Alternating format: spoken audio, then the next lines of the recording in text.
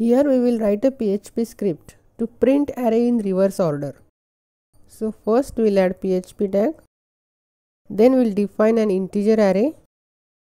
So int data equal to array, and we initialize the array element. Then we'll print the original array first. For this we will use for each loop, and then we'll print the array element with echo statement. Then we'll reverse the array using array reverse method. So array reverse and the array name. So int data, that is int data, and then we'll print reverse array. We will use br tag to move to the next line, and again we will use for each loop.